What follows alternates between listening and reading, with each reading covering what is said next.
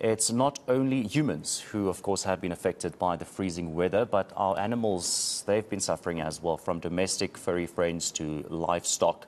Let's discuss this now further with Jacques Peacock from the SPCA, and of course ways to adopt in looking after animals in bad weather conditions. Thank you so much for your time, Jacques. Always great to have you on. We know that it's been also a tough couple of days for our furry friends. What have you been hearing, from people when it comes to their pets? Or, has there been a lot of incidences, or has it been smooth sailing? Good afternoon, Baron, and thank you so much for having us. Good afternoon to your viewers as well.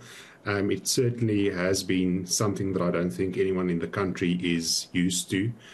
Fortunately, at least for livestock as well, on that long queue forming, historically we've been lucky that the provincial authorities have allowed trucks carrying livestock to proceed, or at least find a way for them to proceed, and the farmers have historically as well taken upon themselves not to send out animals in these conditions.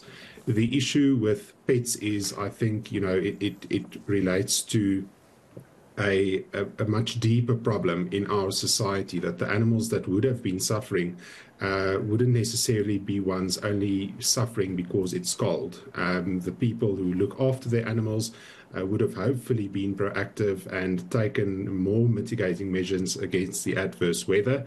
But unfortunately, the ones that might be suffering are the ones that are, for example, already on chains, or who don't have adequate shelter for favorable weather even, or who do not have adequate food or water.